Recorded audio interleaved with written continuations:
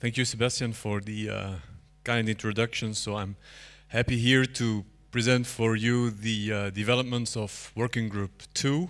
I'll do this together with Michael, who will join me on the presentation. And the presentation was also prepared in close collaboration with Marios Chrysantopoulos from the University of Surrey, who could unfortunately not be here, but sends his regards to all of you. So as the title of the working group says, what we are looking at here in Working Group 2 is the link between structural health monitoring technologies and structural performance. What I'll do is briefly recapitulate the aims of this working group as they were set forward in the Memorandum of Understanding. I'll summarize the achievements, some activities for dissemination.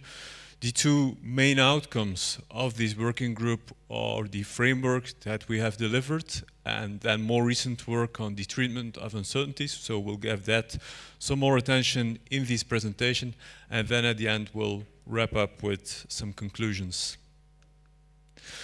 So we had two aims. So when this proposal was written and looking at the large amount of variability of structural health monitoring technologies, there was a clear need identified to somehow structure those and categorize those. So categorizing SHM technologies, so looking at what type of observations, what type of information they provide, and then relate this to structural performance and somehow identifying their best practices was the first aim for this working group.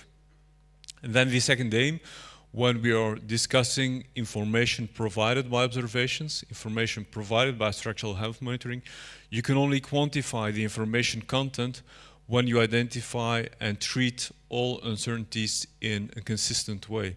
So quantifying the links between measured quantities and structural performance and treating consistently all uncertainties therein was a second aim of the working group. Now at the start of this cost section, we were very happy to attract the attention from a large number of people. Many of you who are now in the room have contributed to Working Group 2, and we've had input from people working on different structural types, not only bridges, but also on antenna towers, historical masonry structures, different SHM technologies, probably interpreted in a wide sense as also including corrosion sensors, apart from accelerometers, fiber optics, so many possible technologies.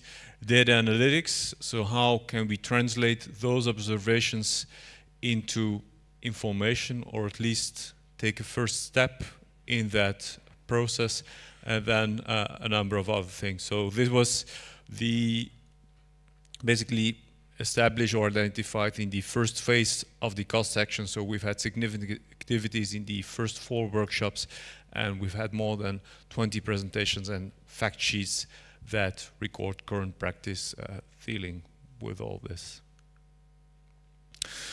So having this wide range of input dealing with different structural types and technologies helped us to set up a categorization framework to structure all these contributions. The aim was to have something that promotes the use of a common language, terminology, so what is performance, what are performance indicators, observations, technologies, and so on. As was very well explained in the first presentation, the aim at the end is to come to informed decisions. So the start is a system or a structure, types of performance, and then we want to come to informed decisions or a ranking of decisions that can be taken. The framework also needed to be or enable, let's say, the identification or setting out different generic paths, different types of technologies, strategies that could be compared and then evaluated.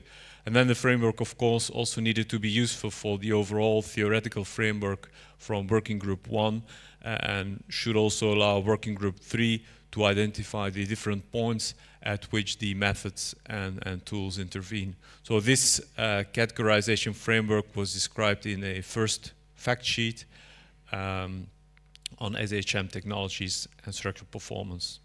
Now, for the second part of the work, we've also started by looking at the current practice. So we've basically asked people in the working group to fill in a questionnaire that allowed us to also identify the current practice in the treatment of uncertainties.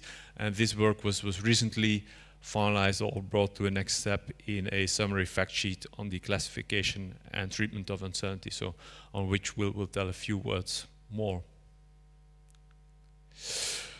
The dissemination is, of course, partly through the fact sheets. Those from the first workshop are publicly available on the website. A number of others are available to all people in the cost section. And then we've, of course, also contributed to some of the sessions that were also listed by Sebastian. Now, this framework has been presented a number of times, so I'll be very brief on it, and I'll just focus on those points that are also important in view of the discussion on uncertainty that is following up next. So basically what we've realized is that if we're talking about performance, the different types of performance are also determined by the different structural types. And as said, we've had contributions with dealing with different types, so not only bridges, but also other types.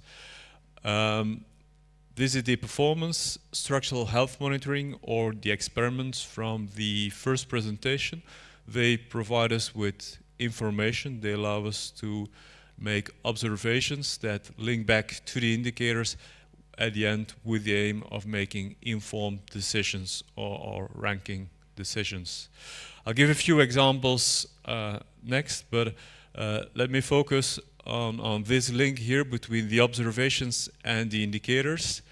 In what follows next, we'll make a distinction between direct links and indirect links, in a sense that in some case there is a straightforward link from the observations to the indicators. For example, if we consider data from accelerometers that are deployed on a structure, the vibrations that are picked up will help us to, or from those we can extract model frequencies or mode shapes with system identification algorithms. So that's a more direct link.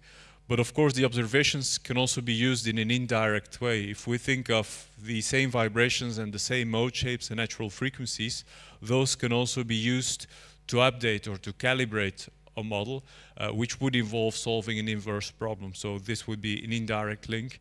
And when I've already made reference to the uncertainties, the way in which the uncertainties are treated could also be somehow different, or perhaps different types of uncertainties will intervene. So two examples from the fact sheets that were collected within the frame of the working group.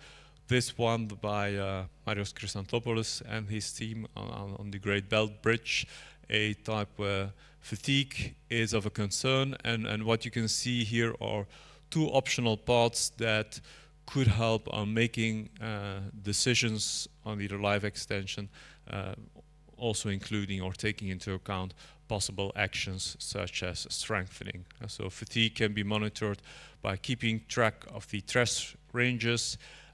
Stress ranges can be identified by measuring strains, and then this can be used in this process. Alternatively, we can try to measure crack widths, or the indicator is the crack width. We can try to measure those and then also come to decisions. Another example is the Z24 bridge that was also presented a couple of times in the course of this action. So the Z24 bridge was tested within the frame of a Bright Europe, a European project, was monitored for 1 year. Vibrations were picked up, and at the end of this year, this information was used to set a baseline model that was used next to see if damage that was on purpose applied to the bridge could also be identified from changes in mode shapes and natural frequencies. So if such a monitoring system would be deployed on a real structure, or on a structure that was actually in use because it was a real structure, that would help to, let's say, to plan inspections or repairs, and at the end ensure the safety of the structure.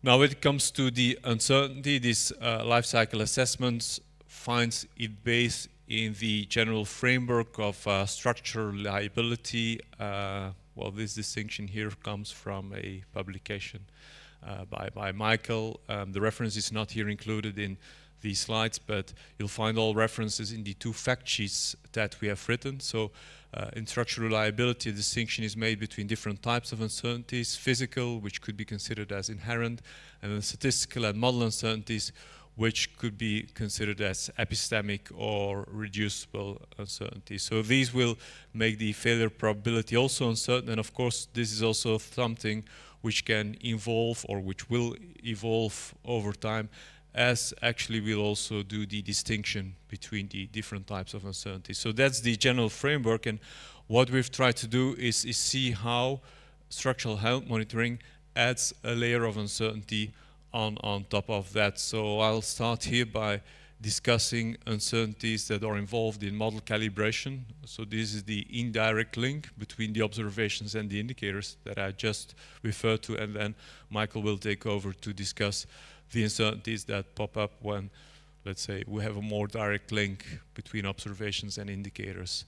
So the idea here is that the information or the observations that we collect from a sensor network can help us to update a model of the system, and so also the predictions that we make.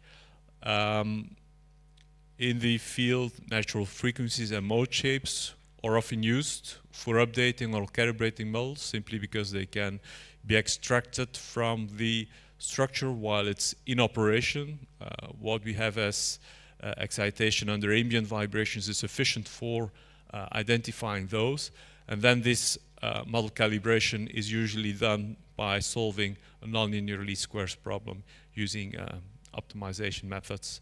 Now, what is important is that it's an inverse problem and often imposed, which means that uncertainties will have a big effect on this process. Yeah, that's the one we need. Now, of course, the framework that we can apply to treat all these uncertainties in the model calibration process is the Bayesian framework that was already referred to in the first presentation. And it's important to know or to realize that many different types of uncertainties are involved. This is from a paper by Kennedy and O'Hagan that is cited a lot in the literature, and they distinguish between parameter uncertainty, model inadequacy, residual variability, parametric variability, observation errors, code uncertainty.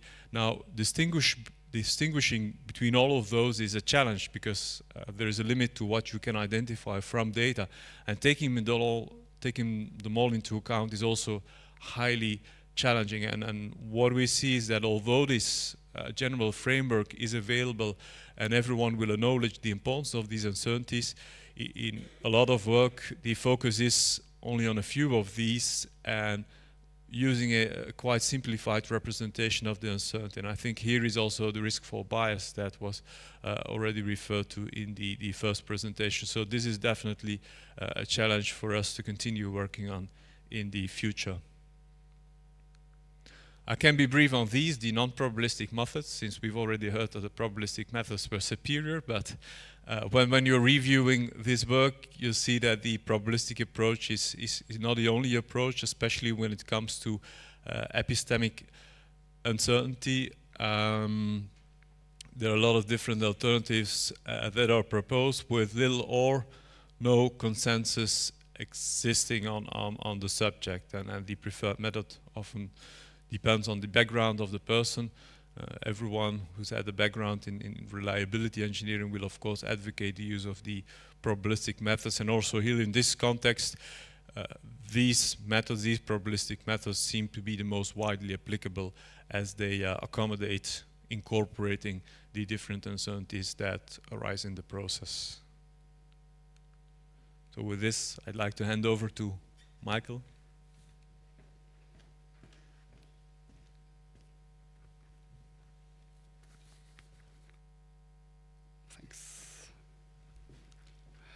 Yeah, thank you very much, Geert. So statistical uncertainties appear in SHM everywhere where we use data and calculate indicators based on data. So there are three main sources of statistical uncertainties. I mean, any observations that are measured with SHM technology are just noisy versions of the physical quantities that we are getting. So if you're measuring accelerations, we don't exactly get our accelerations, but slightly perturbed versions of that due to noise from the sensors. The observations that we're measuring are only obtained in a finite time window, while the exact computation of, if you're talking about frequencies, for example, from acceleration data, they would require an infinite amount of time if we just have ambient excitation to converge to the true values. And we have insufficient information. So in some cases, we could get an exact computation of our indicators if we had just more information. So for example, if we knew exactly the forces acting on the structure, then we could also compute exactly our frequencies from the structure. But since we only have ambient excitation, we just can assume some statistical properties of our unknown information or insufficient information, and then and then we have statistical uncertainty due to that. So nearly all indicators that are computed from data are actually random variables, having some probability distribution and thus some statistical uncertainty. So the quantification and treatment of this uncertainty is crucial for monitoring in general. I mean, we need to know if a change in an indicator is just due to natural statistical variability, or if there's actually a significant change in the structure, thus indicating some abnormal behavior. So for uncertainty quantification, in the majority of cases, indicators are just assumed to be Gaussian distributed, which is our simplest kind of distribution. That can actually be justified often through the convergence properties of the indicators that we compute. So if we take time series, if we have some averaging in statistics from the central limit theorem, we can actually show that indicators are Gaussian, or some of the indicators are actually Gaussian distributed. And then in these cases, the covariance that we can obtain contains all our uncertainty information, which would not be the case with more complicated distributions. And then we can actually compute that covariance directly, for example, as a sample covariance if we have several instances of our indicators. And if that's complicated to do, we can also use some kind of sensitivity-based propagation of the covariance from sample covariance that is directly linked to the data, and then we can propagate that then to the computed indicators. In other cases, indicators may originate from pattern recognition or some more sophisticated statistical time series analysis, and then we can derive the distributions from those methods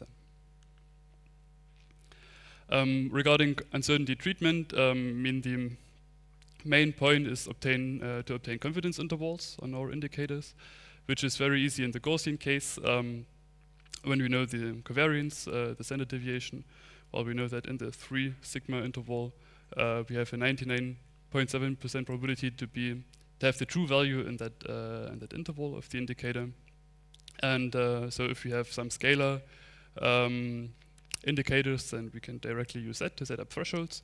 For multivariate indicators, we can use other tools like Mahalanobis distances, control charts to treat the uncertainty that is involved in the indicators, just to name a few. And in a general setting, we can use hypothesis tests where we can check for parametric changes in our system based on the underlying distributions of the indicators, and set up then thresholds for decisions from there, getting confidence intervals then based on the properties of such test statistics. So that was just for the general framework.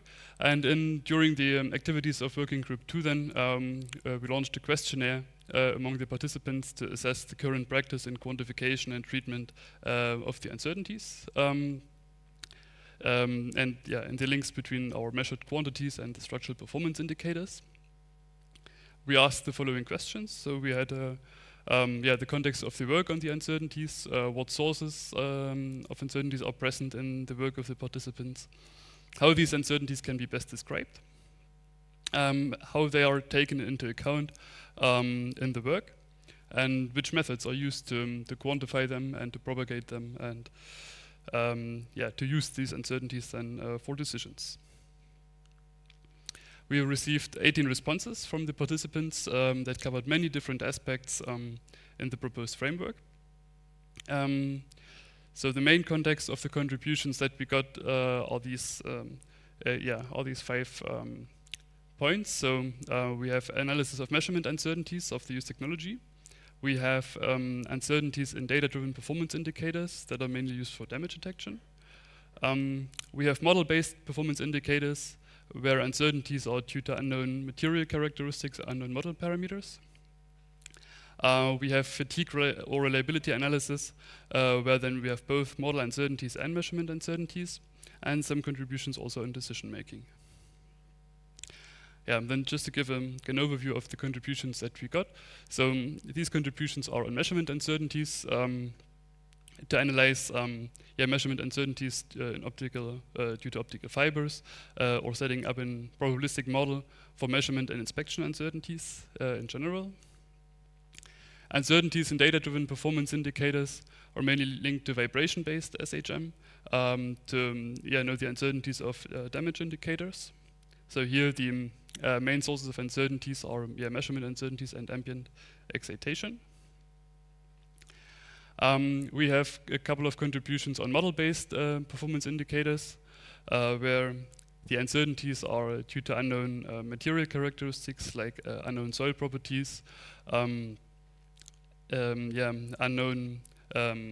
environmental models. We have FE model uncertainty that is involved. Then for contributions in fatigue and reliability analysis, we have both model uncertainties and database uncertainties that are involved.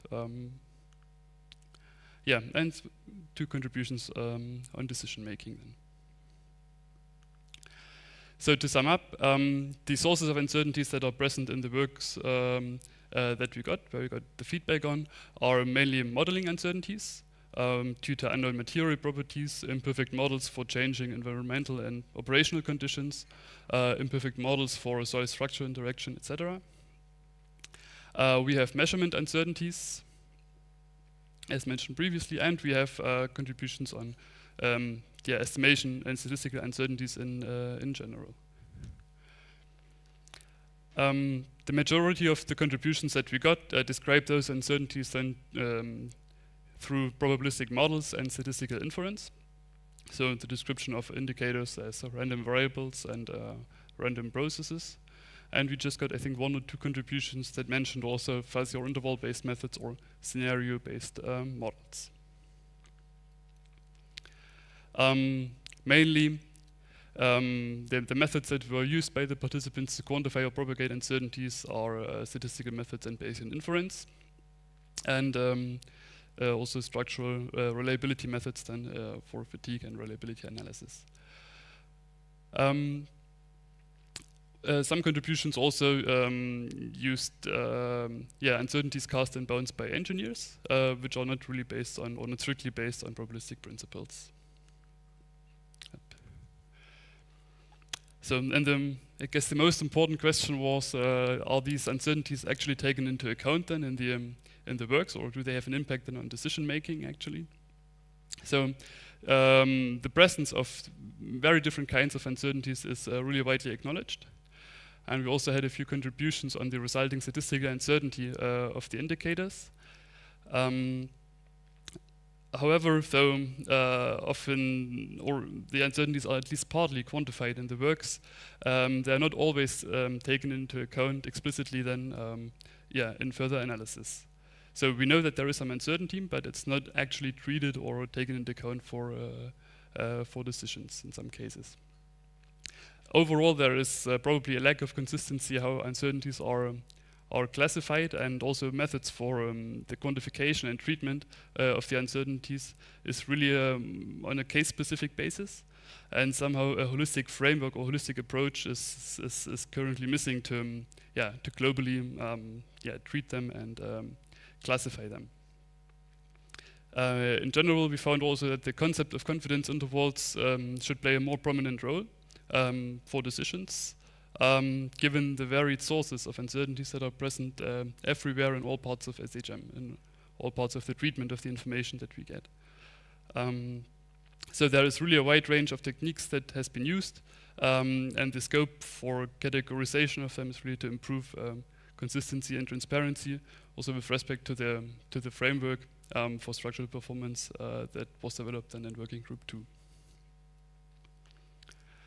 To conclude, so as mentioned, a formal, holistic and consistent treatment of uncertainties is required. We have uncertainties in all parts of SHM, in particular regarding the observations from diverse SHM technologies, the propagation of uncertainties from the data to the actual performance indicators, directly or indirectly with models, and taking into account model uncertainties, and then also uncertainties to take them into account for decisions, for actual decisions in lifecycle management.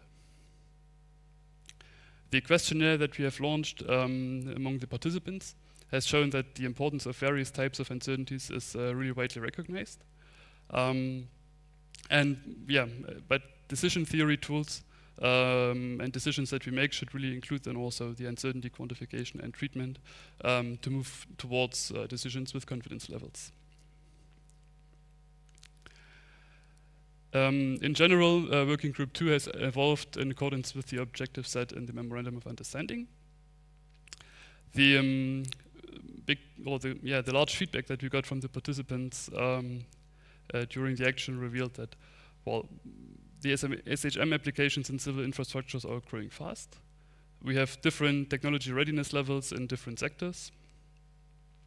There are big efforts in the links between monitoring data and evaluating them then through structural performance indicators. But the assessment of the SHM benefits beyond component level is still also in its infancy, so a more global approach should also be invested in. The developed frameworks in the working group can improve common understanding and achieve desired levels of transparency and consistency, also with respect to the uncertainties that are involved in all parts of that framework.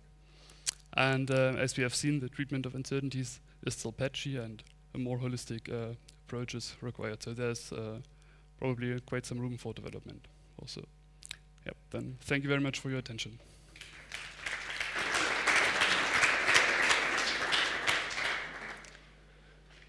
Thank you very much, Geert and Michael, for the overview of Working Group 2 activities with the focus on uncertainties, especially on the side of SHM. So this provided clearly the basis for one part of guidelines we are just producing. And of course, some of your points may be debatable, but I'm looking forward to that in the future. So for the moment, a few questions. We have some time, Michael?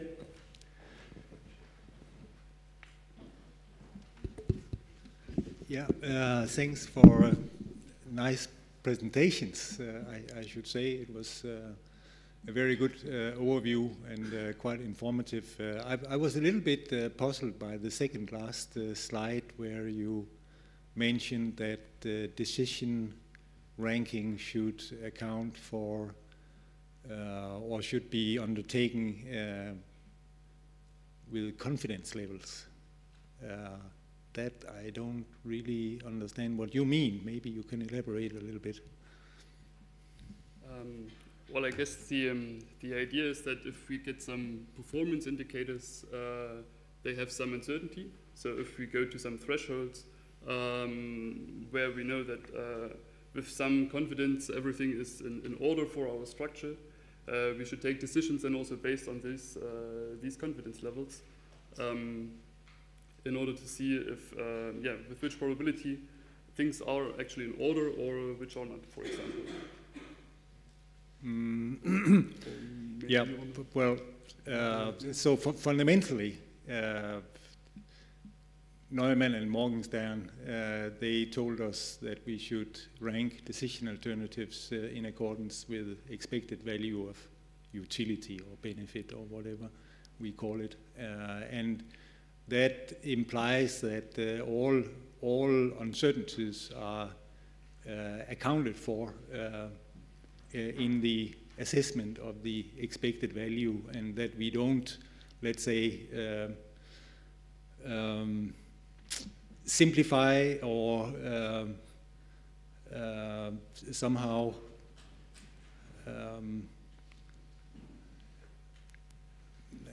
I don't know how to express it, but develop uncertainty representations which do not allow for a consistent evaluation of the expected value, like introduction of confidence intervals and corresponding values, right? So my proposition would really be to not account for uncertainties by introducing confidence intervals in any step of the process, but simply to include all the uncertainties, of course, consistently, as you also have underlined many times, and then based on that to do expected value operations. Yeah, and I guess if the uncertainties are already treated consistently during the analysis for the expected utility, then that's fine. And then at the end, the expected utility, or what we get at the end, since the uncertainties are included already, we already have some confidence level then that we get at the end on the expected utility as well, right? So that's propagating then through, and if we take decisions, then those decisions are based already on those uncertainties with respect to some thresholds that are involved. So there is also some confidence levels with which we take those decisions. If there are uncertainties associated with the threshold, just include those uncertainties in the general modeling. Yeah, and then, but yeah, if they are included, then we get some confidence levels with which we take them. Confidence levels? No. The decisions at the end. Okay, I think we will take this in some of the discussions and projects afterward. Yeah. Thank you very much for this. Not on? Yes. No, it's on. Yes, this was actually one of the debatable points. Well, there may be something in it. To my view, I'm sorry, Mike.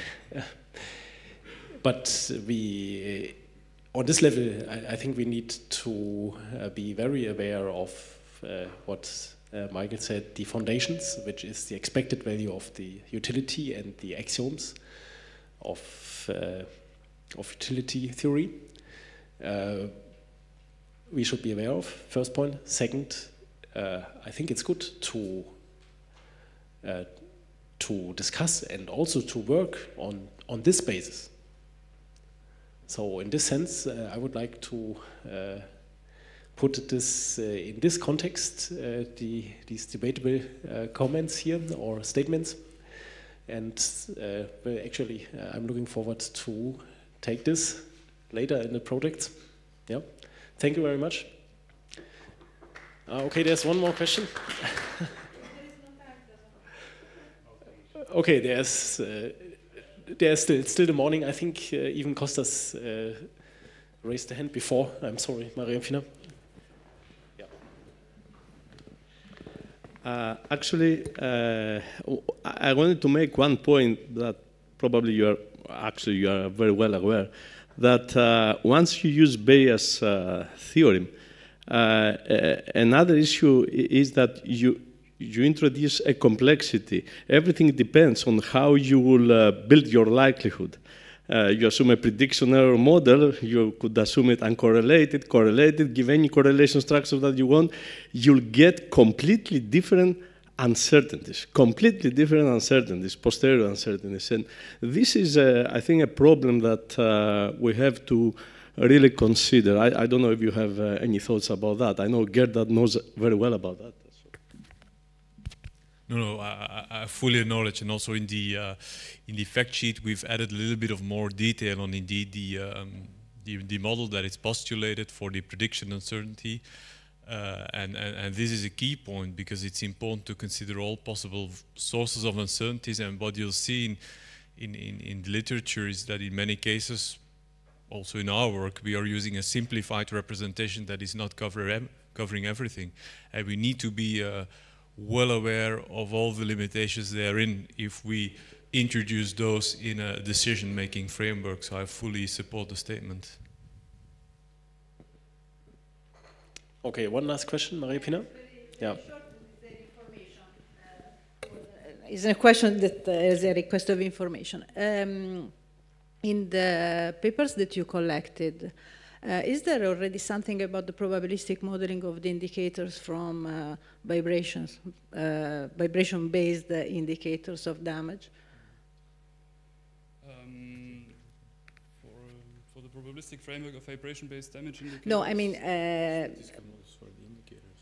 Well, what you're asking is if statistical models for the indicators have... Yes, from indicators from vibration data. Yeah, sure. I mean, there are works that quantify the uncertainty from the indicators based on the properties of the data. So we propagate the uncertainty of the data basically to the indicators.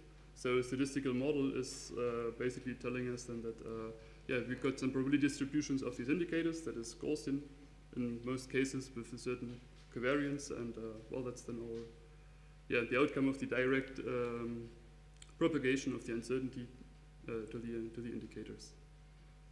So there is some paper about this? There is some paper about this, yeah. Thank you.